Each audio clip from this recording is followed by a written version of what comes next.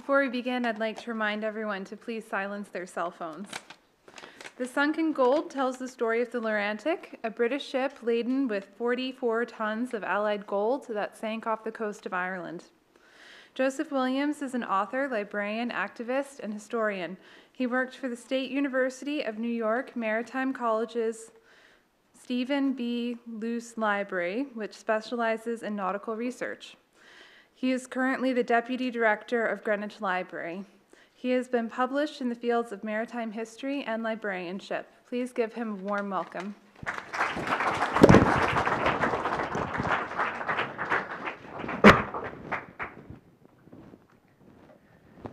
Shall we dive right in? There's going to be plenty of puns tonight.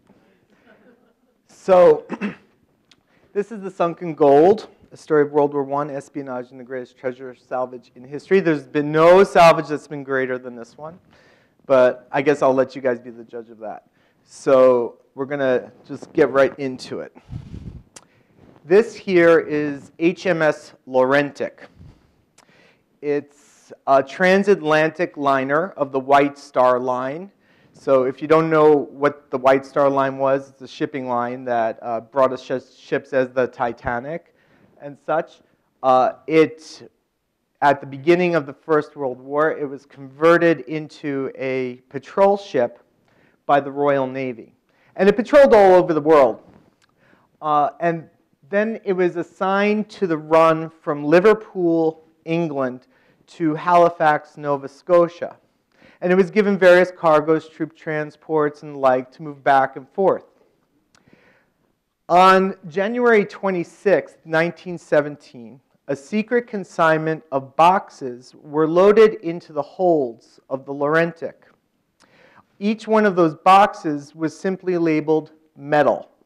None of the crew knew what was in those boxes, with the exception of the captain and a few of those officers. But I'm going to tell you what's in those boxes. Gold. 44 tons of the stuff. So when the title of this book, it's called The Sunken Gold, it's not an allegory for anything. I'm really talking about gold. What was the gold for? The gold was, at this point in the war, it's 1917. The United States had not yet joined the conflict, and the credit and economies of the Allies were collapsing. So Great Britain had taken on the economic backing of its allies, particularly France and Russia, whose economies had collapsed. And as part of doing so, it would send these shipments of gold, bullion, all over the world. So some would go to its colonies, others would go over to the United States, either to act as collateral for credit, or sometimes to directly buy munitions. In the case of the Laurentic, the 44 tons of gold aboard it were meant to buy munitions for the Western Front. The 44 tons of gold, by the way, I did a calculation on this. The value today of that much treasure is $1.7 billion. So it was a significant sum at the time and a fairly monumental hoard. However, there were some problems going on in early 1917. The German Empire was escalating its U-boat campaign against Allied shipping. So the Germans, their fleet, their surface fleet, had been, by this point in the war, bottled up into its ports in the Baltic. And it was forced increasingly to rely on using submarines in order to fight the war. The Germans early on in the war had, in fact, loose submarines very effectively against Allied shipping, but because of objections by the United States, in particular, after the sinking of the Lusitania, it restricted the use of the U-boat. However, by 1917, Germany is now starting to get a little bit desperate, and it decides it's going to use its submarines full scale, again in an unrestricted campaign. As a result of this, the Germans knew that this would bring the United States eventually into the war, which it does. But they're hoping that they can serve a knockout blow, particularly to Great Britain, so that they can receive favorable terms for a peace. So what you see here on the left is a German UB-type boat. You can see by looking at here how small this craft was. This was a torpedo craft. They would typically sink ships using deck guns. Most of the time, torpedoes were far too expensive, or by loading or using mines, like the one that you see on the left. I always find it a little bit interesting as to how these naval mines worked, because they didn't just float at the surface. They were tethered into mid-water. The way that they would work is that the German crew would dump one of these mines over the side, and it would go down to the bottom, where these brackets would anchor into the seafloor. At the base of the mine, there was a water-soluble plug that after a while, it would give way, and the mine would float up and hang on the tether.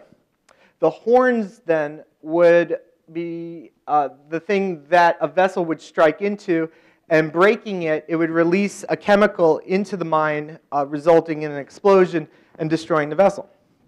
So the Laurentic was leaving Liverpool bound for Halifax with gold that was eventually going to go to the United States. And it first had to stop in Northern Ireland. So it does the stop in Northern Ireland, offloads its crew, and then proceeds out of the mouth of Lough Swilly, which is a coastal fjord in the north of Ireland. It's a beautiful, very, very dramatic-looking place. When it strikes two German mines on its starboard side and then sinks into the sea. So one part of this book is about the travails of the Laurentic, about how it left Liverpool, its course up to the north of Ireland, and how after striking the mines and its sinking, about how most of the crew, and there were about 430 souls aboard the Laurentic, safely evacuated into the lifeboats. However, it is January 26th, and a winter gale comes in.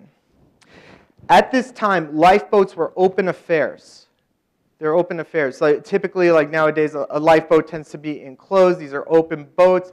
The men get on board the lifeboats. A winter gale comes in. Temperatures drop. Most of the men on the lifeboats who were ill-clad, because a lot of them came up from the engine room where they were lightly clad, freeze to death by the morning. So that you only have, out of the crew of 430-something, 117 end up surviving the Laurentic, so surviving the sinking. So the Laurentic goes down, and with it, it's boxes of gold. And when word of this gets back to the Admiralty, it's passed along to the government, and everybody kind of goes bananas because it's a significant sum of money. They need it for the war effort, and they want to be able to get that gold back. So the first thing that the government does is they contact private salvage firms, and they ask them if it's possible for them to send divers to go recover the treasure. So some of the private salvage firms say, no, it's not feasible. And then others say, well, yeah, we could do it, or we'll give it a try, but we want to have 50% of the gold in recompense. So this was unacceptable to the government, who needed it for war purposes. So they ended up turning to this man here. His name is Lieutenant Commander Gibbon Chesney Castell de Mant. He is a blue blood from the Isle of Wight. He was a gunnery officer. He was an amateur physiologist. And he was one of the few officers in the Royal Navy who was an expert at diving. You see, diving in the early 20th century, both in the United States and in Great Britain, were considered to be very crude occupations reserved for the enlisted because of what divers did. Divers would go over the side, they would clear barnacles off of ships, they would unfoul anchors, or they might say, look around in the muck for the admiral's lost ring that fell over the side, stuff like that, right? But by a quirk of the service, gunnery officers in the Royal Navy were in charge of the divers. So as part of his training, he was exposed to diving just as in a general sense so that he knew what they did, and he took dives himself. And when he took dives, he fell in love with it immediately. He thought it was a wonderful experience, and he immediately started volunteering to do more and more diving and more work. And he eventually came under the tutelage of Professor John Scott Haldane. He was a professor from Oxford who really trained him in the ways of diving and of working with compressed air, and I'll talk a little bit about that later. But what DeMant learned was the real physical outfit of diving and the dangers involved with it. So I always find it fascinating how these suits work, because first thing you got to understand, and what makes this type of diving particularly hazardous, is the physical connection that the divers had with the surface. So imagine this bottle here. Imagine that this is a boat just floating at the top of the water. The divers would be connected to it by two strings that you can see here on the left. That being the lifeline and the air hose, or what the British would call the air pipe and the breast rope. So these are coming off of the top, right? And because of this physical connection, anytime the surface vessel would rock or roll or pitch, it would pull at those lines. So a diver working at the bottom, working at depth, would always be prone to be yanked suddenly from the surface vessel. So conditions had to be as calm as possible in order to successfully do a task underwater. In order to compensate for this problem, what they would do at the surface is that they would pay out more line, right? So this would compensate for the divers to give them more slack on the line so that they would be able to wander around and do more and more work. But that in and of itself was a problem, because the extra line had a tendency to wrap around things, wrap around wreckage, wrap around other divers' lines for that matter, what they would call fouling.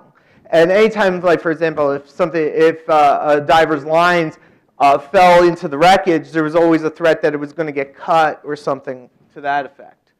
Then the next thing you'll notice about this dress is that the helmet, right? So the helmet, that is where the compressed air was delivered through these connections. And the compressed air would then fill into the rest of the diving rig here. So it was essentially a dry type of suit. It would be air inside.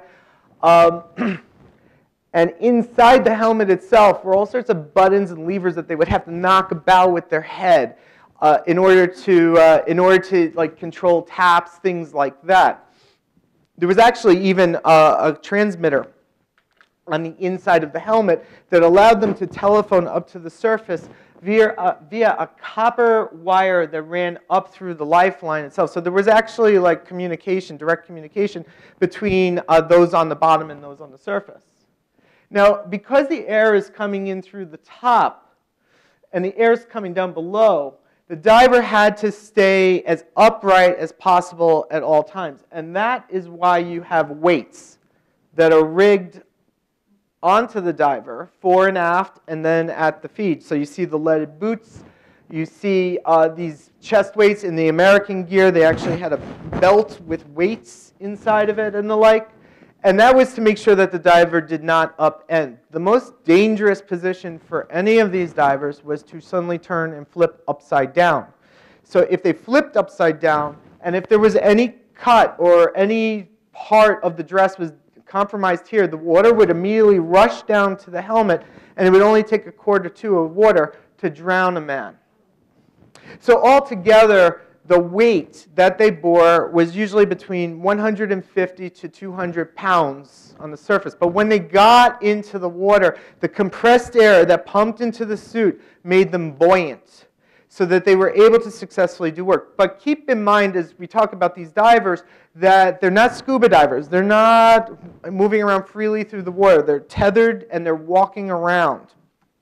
Another problem was actually the delivery of air itself. So what you see here is a traditional type of air pump. They had motorized compressed air pumps at the time, but they weren't as reliable as using these hand-cranked pumps. And you can see that you have gangs of sailors who would turn the cranks on the pump. And as the diver had to go deeper and deeper still, you had to turn those cranks faster and faster to build up the compression of the air. So diving on the bottom or getting really deep was a challenging thing. Then you had other associated problems. The first thing is this, what we call the blow-up. So it looks kind of funny, right? Except if you're the guy in the suit. The blow-up occurs because air comes into the suit, and the air has to come out of the suit. If there's a blockage of any kind, there could be a tendency for the suit to suddenly fill up with compressed air, and if there's no escape for it, it can overinflate, causing this position here called the blow-up. What happens with the blow-up is that the arms go akimbo and the legs go akimbo like this. So when you're in this position, the diver cannot reach the connections for the air, and they have no control over the air. Excuse me. Let me just fix that. As a diver blows up, they start flying up into the water, higher and higher and higher. The compressed air that's in the suit expands out even more as the water pressure grows less. And then the diving dress can rupture. If the diving dress ruptures, what happens then is the diver, who's wearing all this 150 pounds to 200 pounds of weight, will suddenly then sink back to the bottom and die, drown in his helmet. Or sometimes what they do is they would come up, they would smash into the keel of the diving boat, and then they would go back down to the bottom. This is very, very dangerous. Now, the opposite of the blow-up was called the squeeze. So these divers, they're walking around on wrecks and things like that. And remember, they're not swimming freely through the water. All of a sudden, they're walking around, and then all of a sudden they take a fall and they drop. So as you drop in the water, what happens is the ambient water pressure around you grows greater very quickly. Too quickly for them to deliver more compressed air into the dress. As a result, that water pressure then crushes you, squeezes you, breaks your bones, cracks your ribs, ruptures organs. So that in itself was very deadly. Then, of course, there was the most insidious danger of them all. So it was called diver's palsy. It was called Caisson's disease, decompression sickness, or most commonly called the bends, called so because of the position that the afflicted often took. Now, most of you are probably familiar with what decompression sickness is, but for those of you who do not know, I usually like to compare it to a bottle of seltzer water. A diver, when they go down, they're breathing in compressed air, and this gets absorbed into their body. So if you look at a bottle of seltzer water and you touch it before you open it, it's nice and firm, and if you look at it, you don't see any bubbles or anything like that. There is air, carbon dioxide, under pressure inside the fluid of the seltzer water. So when you open up the bottle, the pressurized air inside suddenly escapes. And then what happens to that fluid inside? What forms? Yeah, bubbles. So if a diver comes up incorrectly at the wrong rate or something like that, what happens is bubbles start to form inside the body. In particular, nitrogen bubbles, which aren't easily gotten rid of by the body. And these start traveling around. And as they travel around, they'll lodge into the spine, they'll lodge into joints, they'll go up to the brain, end up all over the place, and they'll cause a panoply of symptoms: blindness, paralysis, death, and the like. So when a diver would show symptoms of the bends, one way that they would treat them is to use this device here. This is a recompression chamber. A diver who would come up and was afflicted would be put into this airtight chamber, and there they would be exposed to compressed air. The air compression would then force those bubbles that were in the body to go back into solution, and the symptoms would subside, and then they can, work it out. Now, the other way you could do it is if a diver came up and they suddenly had a case of the bend, you just send them right back to the bottom and you expose them to compressed air again. Now, by the time you're in the early 20th century and DeMant is receiving all this training on diving, they didn't know how to effectively prevent the bends. They knew exactly what the problem was, but they didn't really know how to solve the problem. So DeMant worked with John Scott Haldane, a professor from Oxford, and they developed a method of decompression for divers called stage decompression, which is still used today. So a diver would come up at certain levels. They figured this out, and they would be able to decompress. Like I said, this is still used today. DeMant himself, he set a diving record at 33 fathoms. So a fathom is 6 feet, so do 6 times 33, that's whatever that is. But the record, the record that was set a couple of years ago was by an Egyptian, and he dove about 1,200 feet under compressed air. It took him only 45 minutes to get down to that depth, but then it took him 14 hours to decompress because it's a slow process to get up to the surface. So DeMant, DeMant, by the time he goes through all this training, he's named Inspector of Diving. He's really well known as a diver, as an expert at diving, and the Admiralty calls him into Whitehall. Now, Whitehall is where the Admiralty offices was, and he goes to their main council chamber. And he's a lieutenant commander. He goes into this room, and all about him are these admirals, and there's some of the heads of the Royal Navy. These are the guys called the Sea Lords. So he goes down there, and he doesn't know what they want. So they first ask him, and I can't do the British accent. Sorry, guys. I was born on Long Island. I just can't do it. And he goes, have you heard of the Laurentic? And DeMant knew about the Laurentic. He heard about that it sunk, but they were one of many ships that had sunk at that time. So he didn't really think anything of it. So then one of these admirals, he turns to him and says, well, Lieutenant Commander DeMant, you are about to be privy to a secret. Aboard the Laurentic, there was 44 tons of gold that is needed for the war effort. It would be a national tragedy if we do not get that gold back. The private salvage firms, they say they cannot do it. But we want to pose a question to you, Lieutenant Commander DeMant. And is it feasible to use Royal Navy divers to get the gold? So DeMant thinks about this for a moment, and he says, yes. So the admirals go, well, go get it. So he goes to go get the gold. So a part of this book is a biography of DeMant, because he's actually very significant in diving history, but a largely unknown character today, and that's part because of his aristocratic heritage. He was very unassuming. He didn't really publicize himself that much, but I was able to obtain a lot of records from the family and such. So. I don't think actually he would like the fact that I was writing about him in the first place. But anyway, he goes off now to Loch Swilly. And this is just a map that shows you where the Laurentic sank.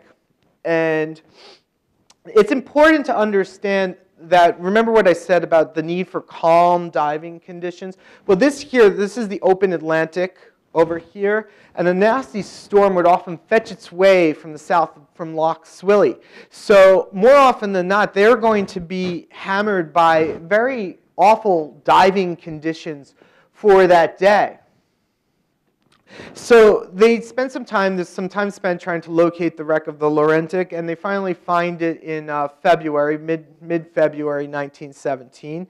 And the divers go down and they find the wreck in this condition right here. It's not sawed off. This is just a cross section. Excuse me. So what they do is the divers come down and they land on the wreck. So they have to do a lot of residual work that's actually pretty dangerous. They're dealing with these lines that are floating off of the Laurentic. These were the lines what are called falls that are attached to the lifeboats. And these were like flying around, and they had to cut all that loose. And then what they did after that was they worked their way down here. Remember, they're like more like doing like cave diving because of the angles of the deck, where they find a door. This is the port side, by the way, so like kind of think of it in reverse. So they find a starboard port door over here by a cargo hold, and they try to force it open. They can't do that, so DeMant decides he's going to blow the thing up. So he goes down with canisters of gun cotton, and they set off explosive charges to blow open the door. So they get that door loose.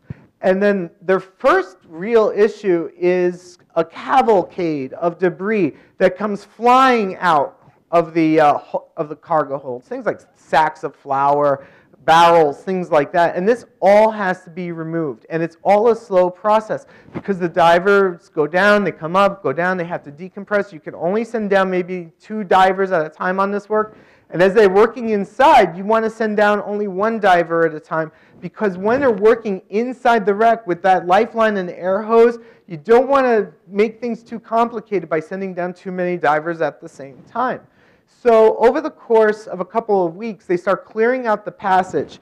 And where they're aiming to get at is right here in the center of the ship. The gold was not stored in the cargo holds. No, it was stored in the second-class baggage room, which you can see on this diagram here. So this is right here. It says gold stowed here, over here. So they had to worm their way into the ship. And they go ahead and they do this after several weeks of work. And all the time, the whole time that this is going on, there is an intense anxiety that the Germans are going to attack them at any given moment. The Germans did not know that the gold was in the Laurentic, but the Germans also were highly active at that time. There were minesweepers about all the time setting off mines that were being laid by the Germans. So there was always a chance of that occurring as this work went on. Finally, the divers make their way over toward the second-class baggage room. And remember the deck, how it's tilted like this. So the divers are kind of working and sliding around inside the deck. And they get there and they find something unexpected that they didn't know about. An iron gate had been built over the second-class baggage room to protect the gold. So DeMant then decides what he's going to do now is, it looks like we're about to get in touch with the gold. I'm going to send down my best guy. And that's this guy here on the left. His name is Charles Ernest Miller. He was a ship's carpenter, and he was probably the best working diver in the Royal Navy at the time. If there was a historic Hall of Fame of diving, he would be elected in the first round because of his deeds on the Laurentic and his deeds throughout the war itself. Well, Miller goes down and he gets in the ship and he's worming his way through and he finally gets the iron gate, right? He gets there and he has with him his handy cold chisel and a hammer, and remember the deck's tilted, so he's like doing the work like this and he's banging away at it. And he gets the door free, removes it, and then he goes down in, and then he takes a little slide.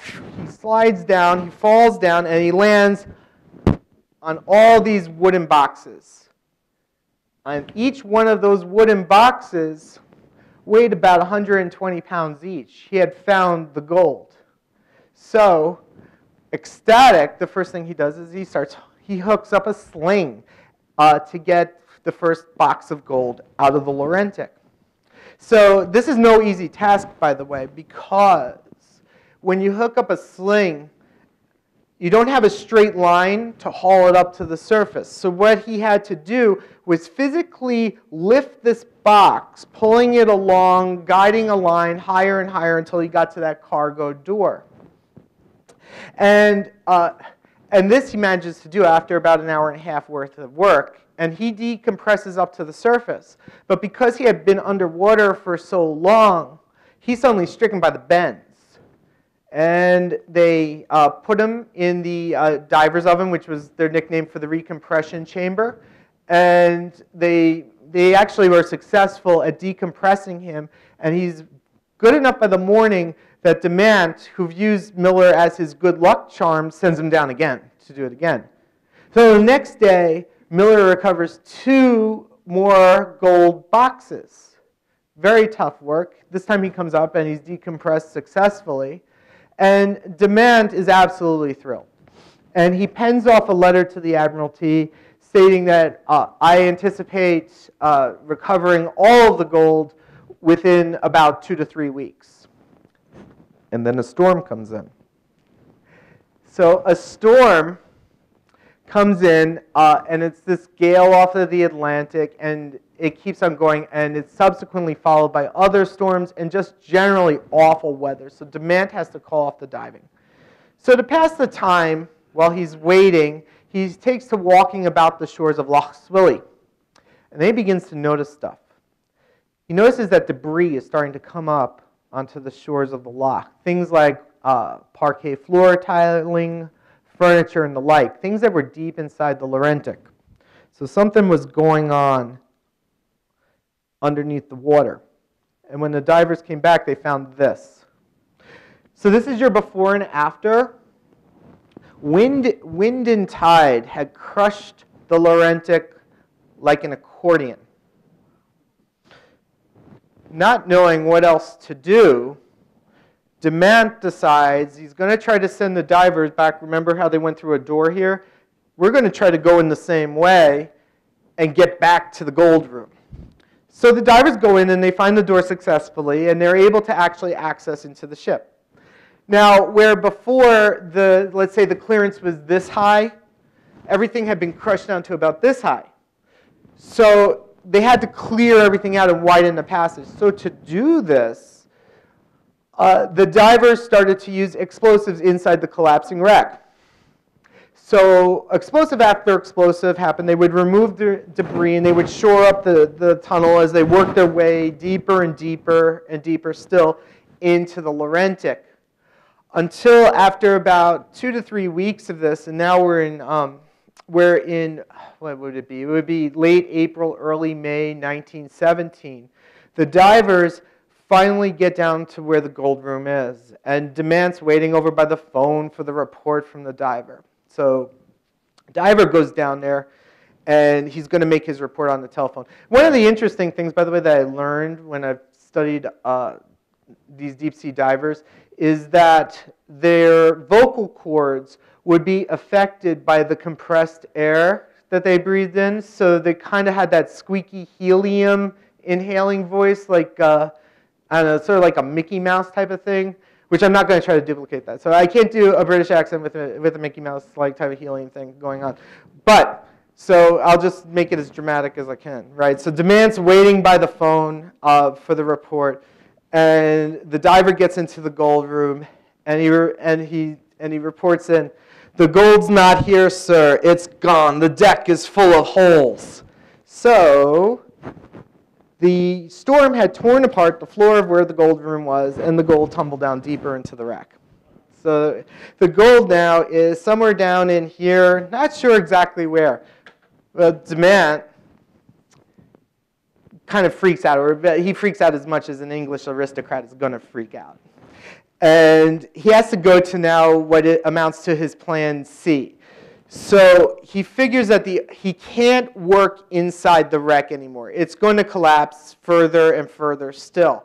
So he thinks that the best way to do it is to excavate vertically on the wreck, because this way the divers aren't going to be inside. So you're going to excavate vertically by using explosives to blow open the wreck and remove the pieces, remove the different members one after another. And this is what they start to do. Here are some examples of some of the deck plates that were removed from the Laurentic. Now this in of itself was highly dangerous work for very specific reasons. Aside from the minefields, aside from the U-boat threat and all of that, they for expediency's sake, Demant found that it was easier to remove this plating by hoisting open the plates, like think about like a clam, and then the divers would crawl under the deck plate while it was being hauled open, and then they would stick explosives at the joint. And then they would back out, go to the surface, and they would explode it. So I'm going to tell you one vignette that occurred during this stage of the work. There was a diver called Blackford. He had gone down and he was working at this particular operation where they're removing deck plate after deck plate after deck plate, tons of the stuff. So they hooked up a line to a deck plate, they winched it open, and Blackford goes under and he crawls under the deck plate to attach his explosives. And meanwhile, on the deck, everybody's kind of hanging out because they've been doing this now for a while, so it's like almost getting routine, when all of a sudden, the line holding the deck plate snaps, right? So we can only imagine that this line holding up this deck plate suddenly goes on top of the diver. So everybody on the deck is quiet. They had had no deaths yet. And as they're sitting there kind of figuring out what's going on, a voice on the telephone suddenly cracks through saying, "Give me more air." So this is Blackford. He was requesting more air. DeMant didn't know why he was requesting more air, but DeMant decided, okay, let's give him more air. So they turned up the pumps. So they're pumping more and more air down. And then Blackford's voice comes through and says again, "Yes, that's right, and give me more still, and get a rescue diver down here quick." So they had a diver who was halfway dressed. So as they're dressing him to go back down to the bottom, they keep on pumping this air into the suit. And then DeMant suddenly realizes, if we pump too much air into that suit, what might happen? It could blow up. So DeMant needs to get some further information as to what's going on. Perhaps his suit was cut and he's losing air and they need more, but he needs more information. So DeMant, instead of, at this point, says, well, I'm not going to give him more air, so let's find out what's going on. So they try to communicate with Blackford. Now, when these divers are working on the telephone, it's not, you can't hear them very well if the air is going on because it sounds like this. Right, so you have that background noise. So DeMant says, okay, turn off his air. So they turn off DeMant, they turn off Blackford's air, and Blackford just says very slowly, very deliberately, "Give me more air." So, but DeMant wouldn't give him more air. Just kept on putting in the air. They didn't want to rupture the suit. So the rescue diver goes down. He hooks up a sling to the collapsed deck plate, and they get him out, and they get Blackford up to the surface, and Blackford's basically unruffled. So DeMant says to him, "Why were you asking for more air?" And Blackford explained, "Well, when the deck plate came crashing down on my back, the pressure was such that I felt that if more air was delivered into the suit, it would relieve the pressure that was on my back." So DeMant says, okay, but if I had kept on giving you more air, it would have broken open your suit and you would have drowned in your helmet. And Blackford said, well, I didn't realize that.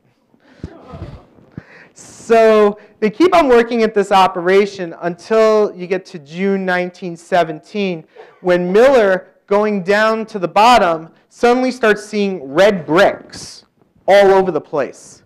He starts seeing these red bricks. That was a trick of the water. It was the diffraction of the light. Those bricks were actually bars of gold that they discovered and they got in touch with again. This here, I should explain what that is. That is just a mock-up of the salvage ship that they would send over to the Admiralty of the work that they were doing on the bottom, just to kind of explain to the Admiralty what they were doing. But like I said, they got back in touch with the gold again. So here you can see actually what the size of some of these bars of gold was. Each one of these was weighed about 30 pounds. Gold's quite dense. It's denser than lead. Very, very heavy weight. So the gold was no longer in the boxes. The boxes had broken open and the gold is scattered, and they're pulling them up now in one at a time. Every time that the diver would pull up and pull up a gold bar, they would just say into their telephone, "That's one in the bucket, one in the bucket," and they would keep on hauling up this gold, so that by the time you get to September of 1917, and the autumn weather starts getting too rough to really maintain diving operations, DeMant and his team had hauled up from the bottom of the sea 525 bars of gold. Amazing. How many bars of gold were on the wreck? Yeah, 3,211. Yeah, there's a little bit of work left to be done there. And Demand fully expected to come back the next year to complete the operation. But the Admiralty had other plans. In particular, this guy here, and this brings up a different part of my book, and this is the part where the espionage comes into play. This is Rear Admiral Reginald Blinker Hall. His nickname was Blinker. He was called Blinker because he had this like twitch in his eye that caused it to flash on and off, so he was called Blinker. He was the head of the Naval Intelligence Division of the British Navy, forerunner of MI6 and all that sort of stuff. Considered the best in the world. He was the guy who was responsible, if you're up on your World War I history, of the Zimmerman telegram, making sure that got into American hands. He was a spy master. He had operatives all over the world, and one of the things that he did was that his operatives would collect code books and cipher keys that would get fed to his code breakers in the mysterious Room 40 that was over in Whitehall, and then they would use that to decode German communications, particularly concerning U-boats. Well, Blinker Hall had an operative in Berlin. He was a janitor who used to just go into their offices and just steal whatever he could find. Well, he disappeared. Don't know exactly what happened to him. And this slowed down the intelligence gathering operation by 1918.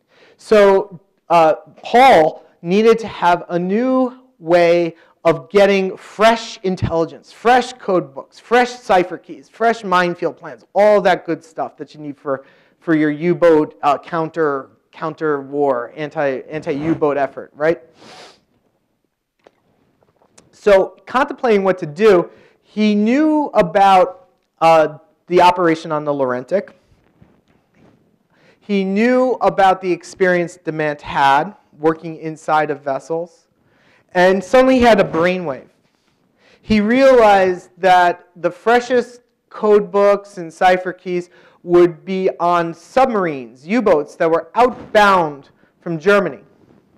And at this time, more and more German submarines were being sunk in British waters. So he thought, what if we got a diver or divers into those submarines? They could rifle through the contents, as long as they were freshly sunk, pull up the latest cipher keys and code books. We'll funnel them back to the intelligence division, the code breakers, and it'll help win the war. So he called DeMant into his office, and he made him this offer to form this team of secret divers that would go around the island. And DeMant thought this was the most exciting thing in the world. So he said, great, let's do it. So he set up his team of Laurentic divers, and they were temporarily called off of the gold salvage. And what would happen is anytime that there was a reported submarine sunk, they would go around all about the British Isles to these different sites with the intention of diving into the wrecks. Half of the time, they would get the report, and they would get out there, and they would find it was nothing. Either a minesweeper hit some sort of obstruction. It could have been a rock, or it could have been a surface ship, or sometimes it was a submarine, but the submarine might have been sunk for months and months, and any intelligence information aboard would be useless. But then the other half of the time, they did have very profitable encounters on these U-boats. So I'll tell you a little bit about some of the stories, because each U-boat is a different episode. It's a different story, and they each have their own different flavors to it. And I'll tell you about the first U-boat that they found that they were able to penetrate. So they get called out, and they're in the English Channel, and it's one of it's a UB type of boat, like one of the ones I showed you before. This is a UC type. This is a captured mine layer. These grates over here, they covered the mine chutes where the mines were. So they get out there, and the first thing that they got to do is they got to go down and they got to confirm the wreck. So the divers go over, they drop down to the bottom. Oh, gee, okay, it's a U-boat, but we can't tell we can't tell what's on this U-boat. No form of identification on it or anything like that. So Miller wants to penetrate into the U-boat. And the way that they're going to do that is they're going to attempt to go through the conning tower hatch. So Miller comes over to the conning tower hatch. He opens it up, and he tries to slip in. And the first thing he notices is he's stuck. He's stuck because his diving dress is too bulky. And these hatches were too small, so he's kind of stuck in position there. And his legs are dangling down into the hatch when all of a sudden they start kicking into something. And he looks down, and there's a body. Okay. He pulls up the body, and it's a German officer, and they bring him up to the, and they tie a line onto it, and they bring the body up to the surface. And by identifying his ring, there was a ring on his finger, and Miller got a good look at him. They were able to get that information back to Blinker Hull and identify the commander of the U-boat, which gave them an idea of which U-boat it was. And Hull was very pleased about it. I said, go back and go get the cipher keys. So in this case, that commanding officer, interestingly enough, he was shot twice. He was shot once in the stomach and once in the head. And frankly, we don't know why or what exactly happened. And there's lots of these little mysteries on each one of these U-boats. So in this case, DeMant figured that what happened was the U-boat had struck a mine. It was about to go down, and the commanding officer was at the conning tower hatch. One of his crew, who after some grudge or other, knew that they were going down and decided to take revenge on him. So there's all sorts of mysteries involved with each of these U-boats. So in this case, they come back and they want to penetrate into the wreck.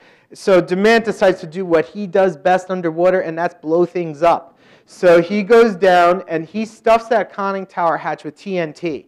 And they blow it open, and Miller gets access down into the U-boat. Now, the first thing they encounter, it's very, very grisly scenes under there, if you can imagine, because the U-boats, you would have crews of up to 30 men, and then they're dead. Some are enmeshed in their hammocks, and lots of different sea life has already gotten sometimes into the wreck. So kind of grisly. These divers had to have a certain amount of ice water in their veins as they did this work. But on this first wreck, they were highly successful. And then Miller, with great determination, managed to pull back the cipher keys and code books and get those back over to the Naval Intelligence Division. But like I said, each one of these U-boats had its own different types of adventures with it. But the dangers involved with this type of work, I should emphasize, were significant because the U-boats struck mines in live minefields. So all about this wreck, there are other mines floating in the water. A diver would go down and imagine you're looking into Long Island Sound. You're a boat on Long Island Sound. You look into the water. You might be able to see maybe a couple of feet, but you're not going to see anything else. Diver would go down, and they go down to the bottom, and they land next to the wreck or on the wreck, and then they would look up, and they would see dangling all over them these mines. So if one of their leaded boots clicked onto one of the horns, boom. In the meanwhile, minesweepers were active while they were doing this work. Now, the thing with that is that a mine could go off 4 or 5 miles away, and because of the power of sound underwater is so much greater than it is in the air, it would give the divers concussions and the like. It really rattled them up. Other problems that they had was when they landed on wrecks like this one here, which was a mine layer. So what's DeMant doing to get into these boats? He's blowing them up. What's in these mine layers? Mines. So he's blowing up wrecks, these U-boat wrecks that have live mines in it, having these secondary explosions where you have all sorts of little interesting adventures, shall we say. So they're doing all of this type of work right up until Armistice Day, until November 11th, 1918. And they're actually up in Scapa Flow working on a wreck when the peace breaks out. So DeMant, he was recognized, he was given an Order of the British Empire for his work. after the war, and this work on the U-boats was really what he was most proud of, according to his daughter, who I communicated with about this. But the Admiralty goes up to him after the war and says, well, very good, Demand, very good. Now go ahead and go get yourself demobilized. Well, Demand said no. And he said, I have another string in my bow. And that string is the Laurentic's gold. So after the war, Demand, through a little bit of politicking, manages to stay in the service, and he manages to get himself reassigned to the gold salvage of the Laurentic, because by this point it's now become personal. You know, I kind of view this gold as becoming like his white whale sort of thing. So he returns to Loch Swilly in 1919 on HMS Racer, and they go back in what becomes a multi-year struggle of man versus nature versus this wreck as they work to uncover the gold. Now, where before your problem had to do with the war, by this point the area is possibly even more dangerous because of destabilization in Ireland. Right after the First World War, there was the Irish War of Independence, followed by the Irish Civil War. And there were a few episodes in which their salvage ship was surrounded by pirates, Irish pirates and the like. They had a few close encounters, but more importantly, like the divers and some of the various misadventures that they went through were just incredible. From blow-ups to squeezes, all sorts of things happen to them. But by the end, by the time Demand is done, they are highly, highly successful at this work, and they manage to recover a significant part of the treasure. But more importantly, over the course of this entire Laurentic salvage, over the course of all the work on the U-boats, there was no deaths, no serious injuries, and just cases of the bends, which Demand duly recorded for articles in scientific journals. Now, needless to say, an incredible achievement in the feat of diving history. And I was always very curious. You know, when I was reading about this, when I was doing research on my prior book, 17 Fathoms Deep. I was doing a lot of work on researching the history of traditional diving and the like. And the Laurentic salvage just kept on coming up and up and up. There's been like a couple chapters written here or there, but nothing full scale. And I asked my literary agent about it as I was pitching him ideas, and he said that this sounded really interesting and that you should check it out. And lo and behold, in the Admiralty records over in London, there were over 4,000 pages worth of documents, and that led me to more documents still. So I was able to, and the best thing of all was I was able to get a hold of the unpublished memoirs of Gibbon Demand, which really humanized this story a lot. So, needless, this book was a lot of fun to write, and let me just end it before I go to Q&A by just telling you guys that there is still gold out there in Loch Swilly, and that if one of you, or maybe a couple of you, feel like mounting an expedition, I know who the wreck owners are, and they would be happy to have us. And I think my fees are very reasonable as a historic consultant. And I'd be happy to answer any of your questions about the Laurentic and its lost gold. Thank you very much.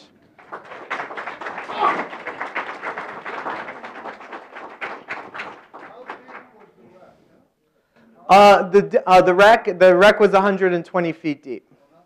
No, not too deep. And even for that time, it was considered deep diving, but it wasn't, Titanic level of depth. Yeah.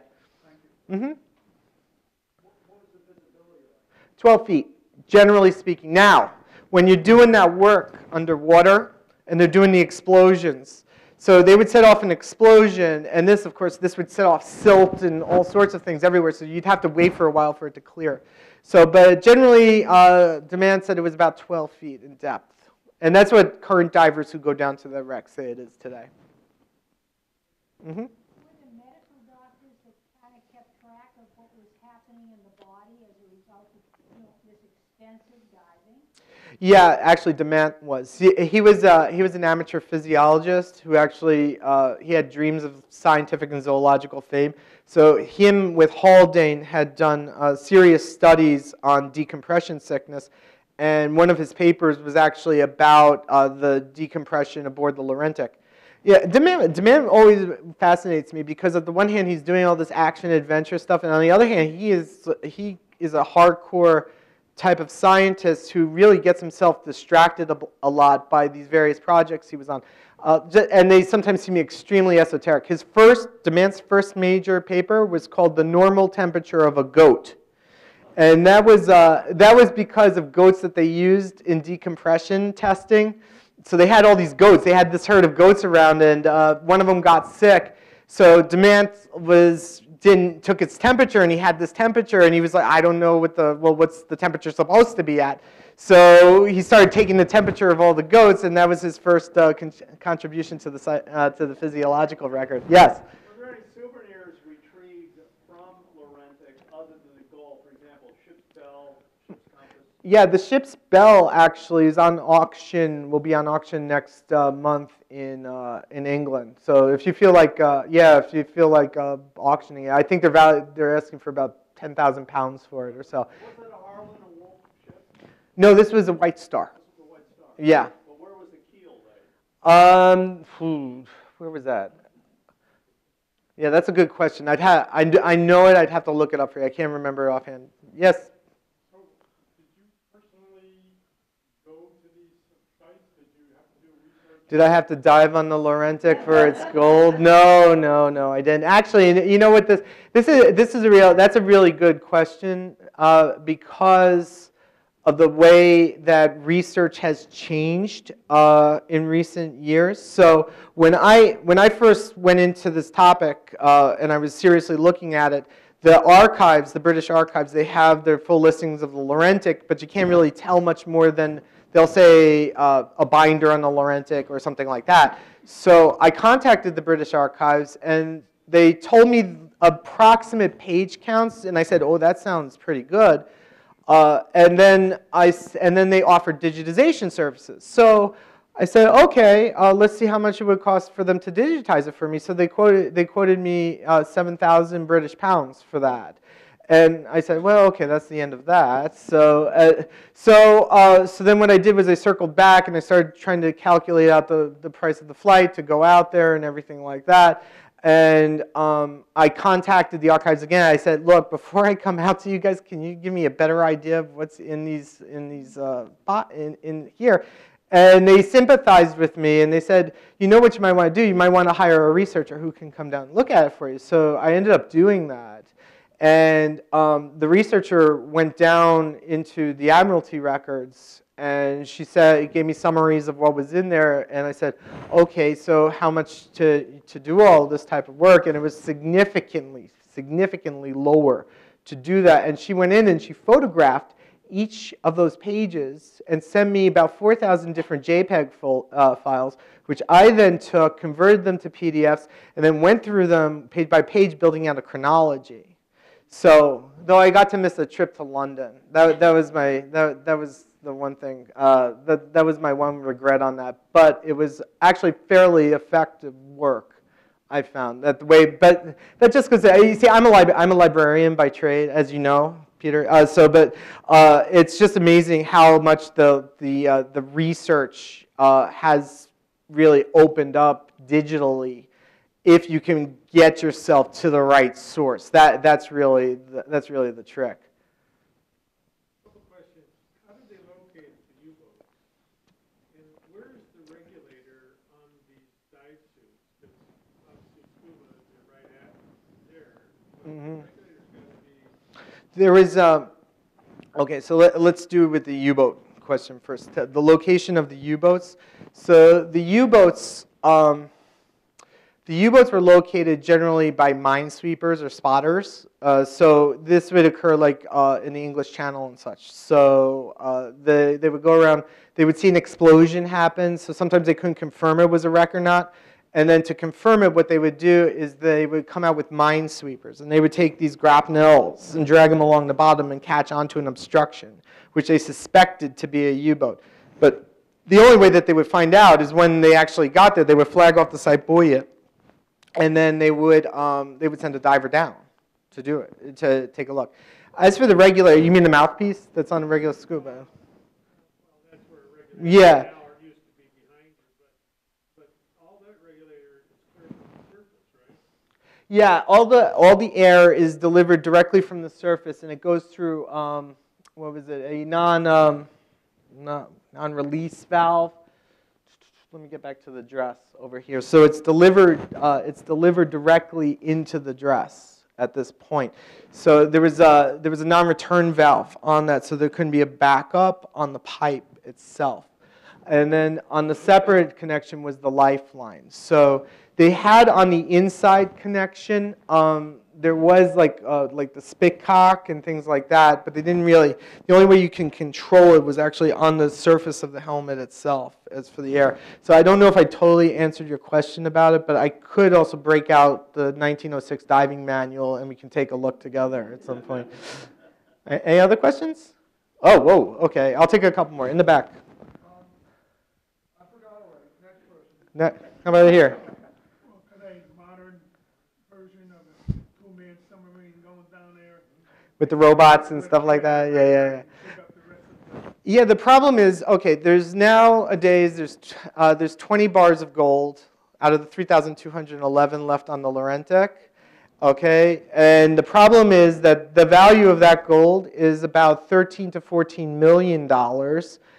So whatever expedition you're mounting, you have to weigh in the opportunity cost of mounting an expedition versus the risk that you're not going to get all the gold. Plus, you also have to deal with having to give a portion of that back to the British government at the same time. So that I think more than anything else has stopped people from pursuing the gold. So unless the value of the gold increases dramatically, I don't think that there's interest in getting it, but there hasn't been a serious expedition for the remaining bars since the 1990s. How about, yeah. So one thing that struck me was the amount of damage to the vessel. So quickly? Yeah. So when there's a storm, typically the action is on the surface, not much down below. Did that strike you as odd, the amount of damage? So quickly. Yeah, it was, and I think part of it might have been because of the explosives that they were using inside of the wreck as well. It could have further compromised it. Could further compromise it. I don't have an explanation for it except that the weather itself was tremendously rough. Not like constant storm all the time, but increasing swells, oceanic swells coming in. So when something gave on that, only after a couple of weeks, the whole thing flattened out. So when they found the wreck flattened like that, DeMant is approached by the Admiralty at the very end of January 1917. They get onto the wreck and start doing the work in March. So when the storms happen, end of March, early April and such, and then they don't get back to that wreck until like mid-April or so, and they find it in that condition. So I just think that the explosives that they were using also compromised the vessel a little bit. But yeah, it is awfully quick, but that's what happened in this case. Judy. Aren't the mines still there? I mean, if you're going to decide to go down, you have to take that into consideration as well. After the war, you mean the mines that sunk the Laurentic? Or just mines in general? Oh, well, after the war, the Allies each took a portion of going around and sweeping up the remaining mines. So they had to, after you lay all those minefields and the peace breaks out, you got to get rid of the mines. So yeah. And yes? What was the lighting source? Lighting? Oh, for the divers? Oh, by this point they had underwater lamps that were connected by an electrical cable to the surface. Yeah. They could. Yeah, they did have effective flashlights underwater. Yeah. Did they use torches? No, torches were developed by the Americans during the S-51 salvage in the early 1920s. And in the back. The treasure, while they were bringing up all the gold, why didn't they Well, you'll have to read the book to find out. But because the gold, you have 3,211 bars of gold scattered all about this wreckage that's gone into every crevice, and it has a tendency to sink further and further down. So it wasn't like when Miller went down that all the gold's just open there. No, he on that first dive, he found maybe like a handful of bars, like 5 bars, and that's what it came down to. Like on certain days, they would find nothing, and on other days, you remove a deck plate and you find 3. On another day, you might find a hoard of 32 or something like that. All right, one last question. Yes. What was the tonnage of Lorentic? It was 12,000 pounds built in 12,000 tons built in 1906. All right. Well, thank you very much. I think I'm hanging out to sign books if you want to go get some gold. So, thank you.